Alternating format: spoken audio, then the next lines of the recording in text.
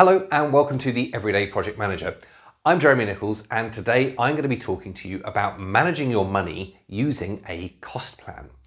Obviously, managing the money on a project is one of the sort of key core skills in project management, but it's also a really useful and helpful life skill to have.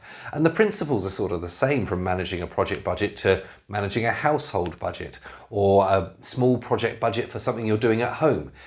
And we're going to look today at using a project cost plan to do that. Now, before you get scared and run away, a project cost plan doesn't have to be an enormous, complicated spreadsheet. It's really quite a simple idea. And actually, the best cost plans do adhere to just a few simple principles and should actually be really simple and easy to use. So we're going to look at those principles today. Here we go. The first thing I want to talk to you about is the idea that every cost plan should tell a story. The very best cost plans, you look at them and you get a sense of the life of the project. And the way they do that is by being structured in a particular way that allows you to see where the project started, how it's going, and where you think it's going to end up. So I like to think of the best structure for a project cost plan as being having the past, present, and future built into the structure of the plan itself.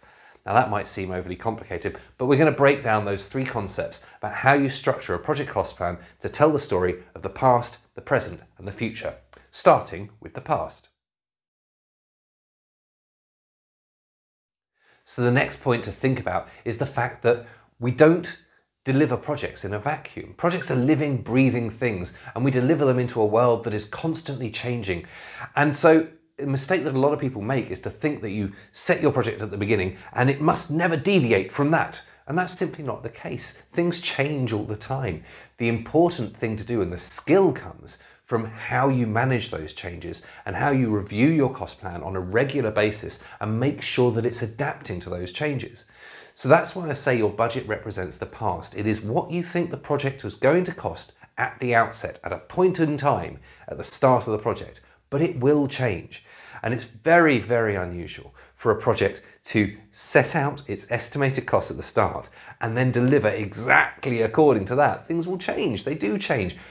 You want to be able to hit that budget or stay under it, ideally.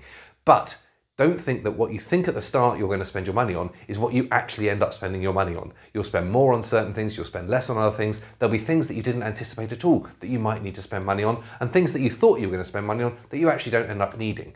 The important thing is how you adapt to that change, how your cost plan manages it, which takes us to the present. So the middle section of your cost plan represents the present, and that is simply what we have spent up until this point in time. And you need to be staying on top of this. So here is the key to managing your project budget. It is staying on top of it on a regular basis. Not just having a budget up front and sticking it in a drawer and forgetting about it. Not just looking at how you've spent at the end and going, well, how does that compare to how I thought I'd do? But actually constantly throughout the life of your project, looking at how much you're spending and where you're at. And that's the key to managing a project budget. So your present just tells you what you've spent to date for each of the line items that you had in your original project budget. So far we've got two columns, the past with our original budget and the present with our spend to date. That just tells you at this point in time, what have we spent so far? So although the budget might say we were estimating that we were going to spend £1,000 on such and such over the life of the project, at this point in time, what have you actually spent on that thing? And that will give you a running total of how much you've spent of that original budget so far. So that's the present. It is simply what have we spent so far? But it becomes very important when we start to look to the future. And now we find ourselves excitingly in the future, the final portion of our project cost plan. We had, very simply, the budget in our past section, in our present section, our spend to date. And for the future, I'm going to introduce you to two concepts. First, our estimate to complete. So what do we now think, standing here at this point in time, we are going to have to spend over the remaining life of the project? And this doesn't matter what you've spent so far. It doesn't matter what you originally thought you were going to spend. What right now do you think you're going to spend for the rest of the project? So look at all of those original line items you had, all the things that you thought you needed to spend money on, and then add anything else that you think you might now need to spend money on, and add them up, your estimate to complete for the remainder of the project. Look at where you are today, take stock of where you've got to, and then independent of the budget, independent of your spend to date, figure out how much left you have to spend. So that gives you your estimate to complete. Now we're going to take two figures and add them together. That should be simple. Your spend to date from the present column and your estimate to complete from the future. Spend to date plus estimate to complete gives you your anticipated final cost. This is for each line item on that cost plan. Add up what you spent so far and what you think you're going to need to spend to get to the end of your project. And that gives you your anticipated final cost. Now, some of these line items will be up. Some of them you'll have spent slightly more on, some of them you'll be spent less on. Some you might not have thought that you were going to spend money on, and you actually haven't ended up needing to spend money on at all. Some you didn't think you were going to need to spend, but have crept in as additional things that you actually now realise you need to spend money on if you're going to complete it. This happens all the time. There are ups and downs in project budgets constantly, but what's important is having a sense of where you are overall. So if you add up all the lines in your anticipated final cost column, you will have your final total project anticipated cost, what you believe the project will cost you by the end of it. Now, if that's smaller than what you originally laid out in your budget, great, you're under budget. If it's the same, similarly, great, you're coming in on budget.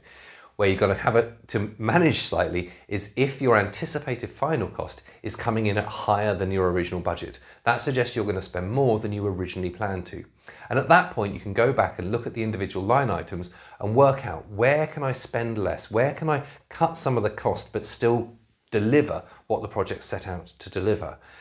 Or you might come to the realization that actually at this point in time, I can no longer deliver the project for the original budget that I thought I could.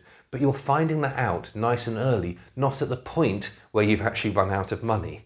So the anticipated final cost is a really useful tool to see into the future and understand where you're going to be overspending or underspending and so forth. So we've broken the project cost plan down into three sections: your past, your present, and your future. And taking the line through for each line item, each thing you think you're going to spend money on, have a line item in the budget column, understand what you're spending to date, review your spend to date regularly, and then readjust your forecast. Take a moment to go, from this point, what am I going to spend until the end of the project, your estimate to complete. Add your spend to date and your estimate to complete, and you end up at your anticipated final cost, your overall view of what the project is now going to cost you when you complete it. And that will tell you where you might need to make savings, how you're doing, and the overall health of your project budget. I hope you found that useful. It's important to say that obviously there is a project cost plan you can download from our website. Go to everydaypm.co.uk/templates for a free project cost plan that you can download and use at will. And it follows these exact principles, so you should find it really straightforward and nice and easy to use. If you have used it, or if you plan on using it, let me know how you get on with it. Write to us at hello@everydaypm.co.uk. If you have enjoyed this video, if you have found it helpful, please hit like or subscribe. It helps other people find these videos too, and I'll see you in the next one. Thanks.